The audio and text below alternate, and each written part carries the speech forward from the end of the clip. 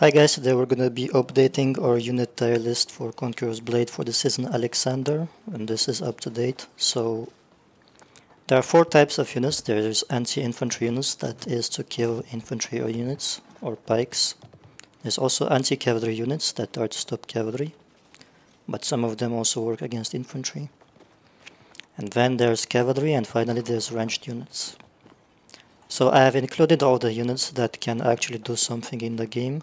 So if you don't see any unit here, it's probably not worth using it. And this is, on the left it has the strongest units, and on the right it has the weakest units. So first we get Lancelot Knights. The reason why they're ranked first this time is because they can survive against cavalry charges if you time your one skill properly. So it's kinda useful. Next we've got Zweihander. They're like Lancelot Knights, but they do burst damage instead of DPS, and they are completely useless against cavalry. That's why they're ranked below Lancelot Knights, because they cannot survive cavalry charges. However, they can defeat Lancelot Knights or in Iron Reapers and or any other form of infantry. That depends on the user's skill. For example, if Inoxi is down, and the big difference is that Zweihanders are immune to CC when you press their burst damage skill, so they can dish out lots of damage. However, this is a unit that is useless against cavalry, so it's not recommended for solo play, but if you play with someone else who has pikes, for example, you can coordinate to protect his pikes from other infantries. But overall, Lancelot Knights are better because you can use them even if there's a cavalry around, because they can survive with the one spell. That's it. But the Lancelot Knights do less damage than Zweihanders, meanwhile Zweihanders survive less but do more damage than Lancelot Knights. That's why they're ranked second.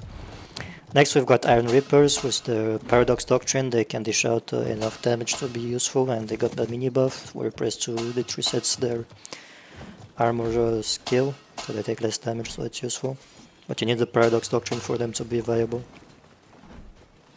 And same thing for Zweihander, you also need the Paradox Doctrine. Next you've got Wu Wei. They're still powerful, T4 unit. And you can also use the Paradox Doctrine on them and the Toughness 5 Doctrine to make them viable, because they will survive and do enough damage.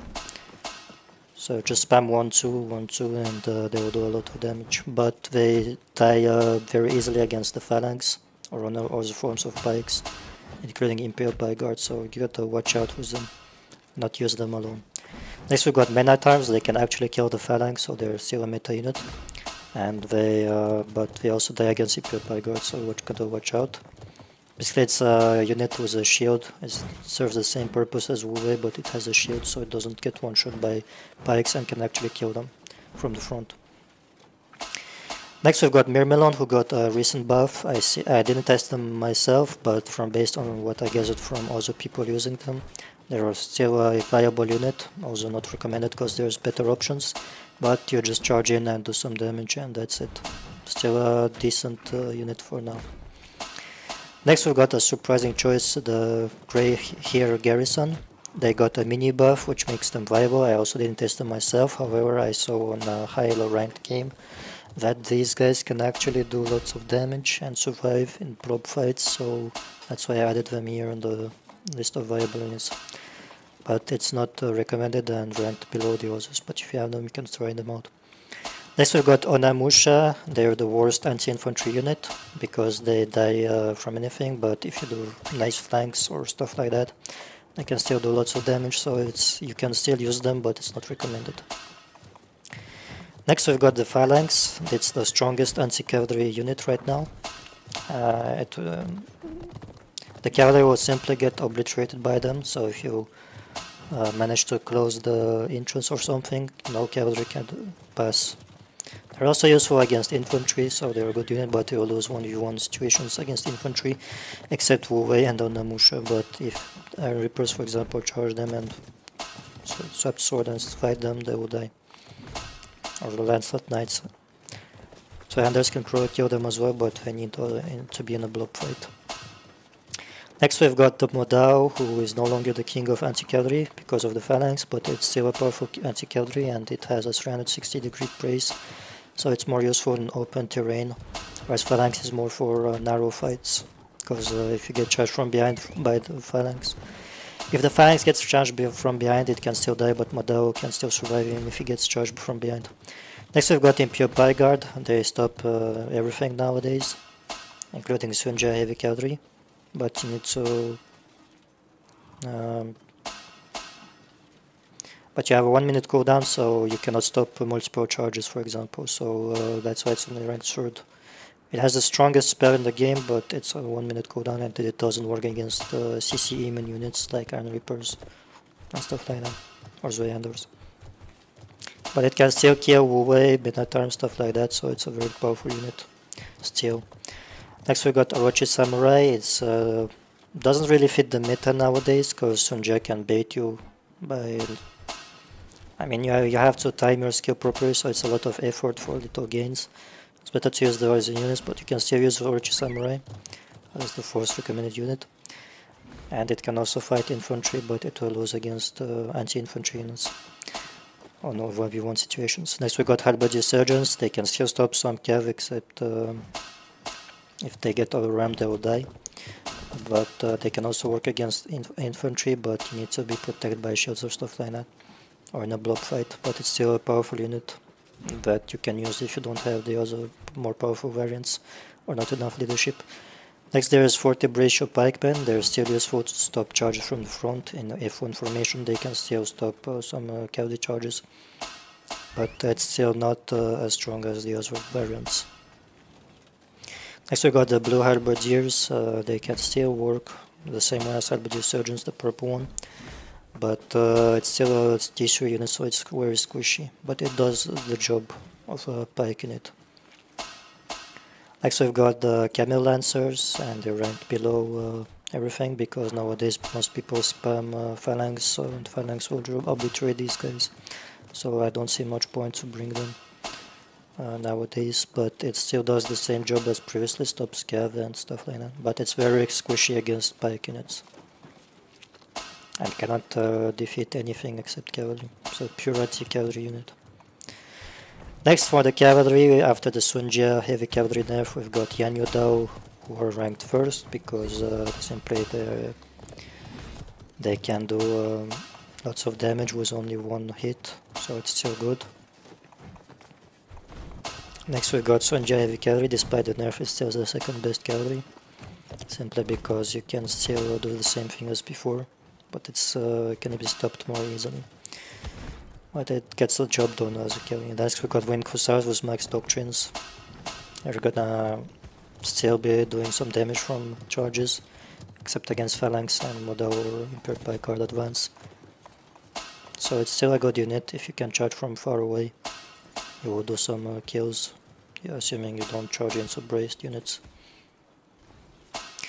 Next is the Companion Cavalry. It's very fast and does the job of a Lancer unit, and based on what I've seen other people do with them, they're a meta unit nowadays. It's the best T4 unit you can get as cavalry. Next there's Dagger Axe Lancers, same mode, but not really doing anything special. But if you need a cavalry and you have enough leadership, and only this one you can use it. Next we got Iron Cap Scouts. They can kill heroes very quickly or weak units, so it's still a powerful unit despite the nerf. Those are Rat Doctrines. Next there are Kriegsbrooders.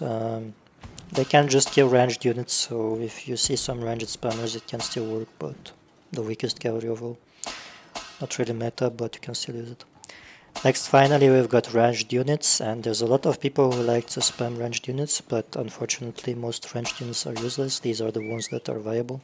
So there's Rattan Marksman with the Poison Doctrine. It becomes the strongest ranged unit in the game, because the poison does a lot of damage. Next there's Siphonaries.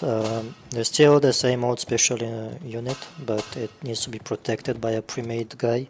So if you got a friend you can play with, you can use the combo Phalanx and the Flamethrowers Siphonaries, or Modao Siphonaries, and get some kills if you set up properly. Next we've got Imperial Archers. They're the only archer that's viable, because they do a lot of damage to heavy armored units. Most people like to use Vassal Longbowmen, but these guys are useless because they don't have a mastery. So just use impure archers if you wanna play an archer really badly. That's the only archer that does enough damage to be useful. Next we've got the Zicalian militia, still the same old burn stuff, especially good against phalanx, but still very squishy and needs to be protected.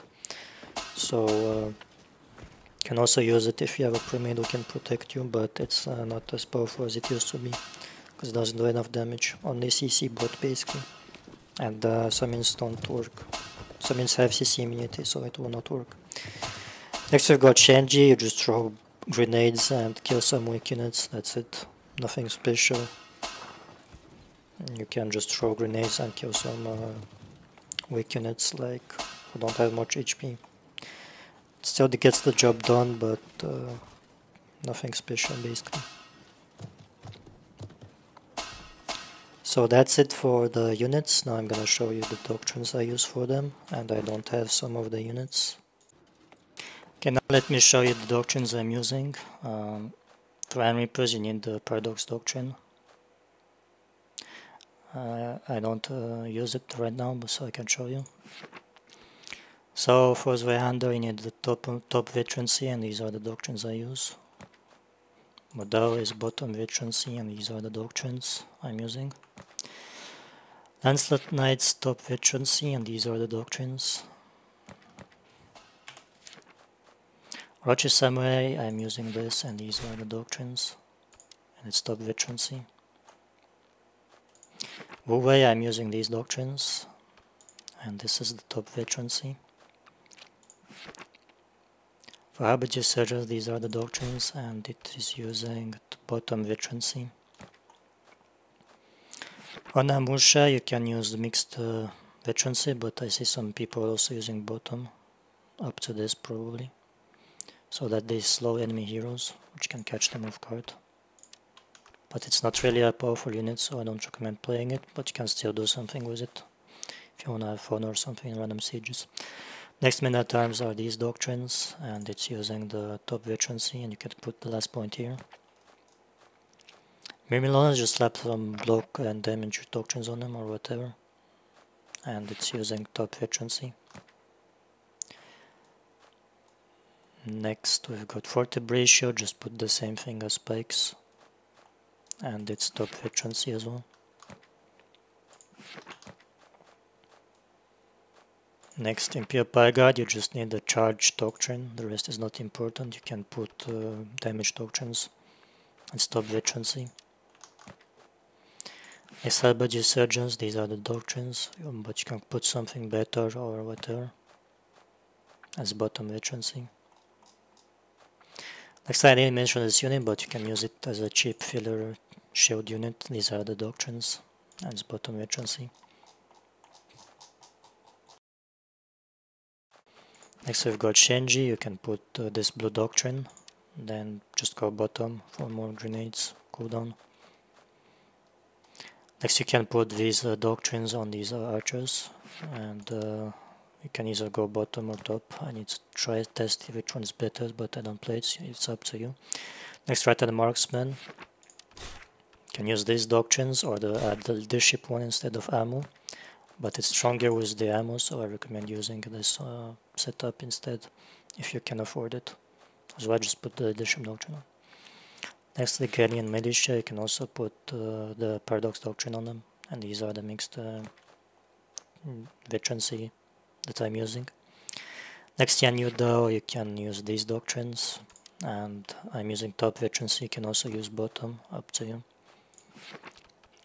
Next, Sonja Cavalry, you can use tolerance 5 instead of weapon veteran cooldown reduction, and I'm using bottom veterancy. Next, Hussars, you can put these or with the one with a cooldown reduction, and I'm using the bottom veterancy.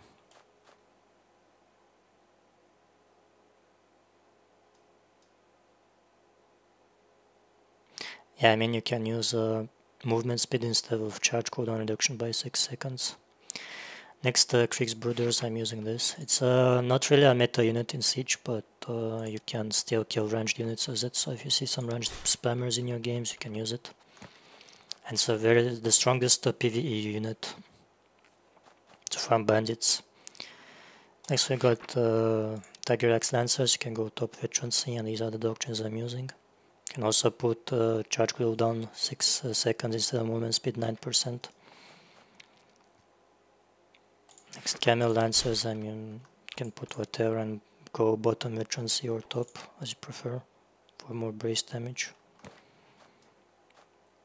Also not recommended, it's purely to counter cavalry charges, that's it. Next Companion Cavalry, I think you go bottom, I don't have it yet. As for the doctrines, you can put what you want, I guess. Since it's a special cavalry, okay. Next we got Iron Cap Scoutsman. I can put the same thing I put on Krieg's Brothers on it. And the veterancy is top. This is a good unit that's fast and you can kill some heroes with it. Or some cheap units. Or flank from behind. So that's it for the unit meta tier list. I've been playing ranked on the Asia server, and this is my conclusion. As for the pikemen, like phalanx, you can put typical pike doctrines with damage on it. Like this, for example, could work. So thanks for watching. If this video is helpful to you, feel free to share with it your friends or new players, and let me know in the comments what else you want me to cover about Conqueror's Blade.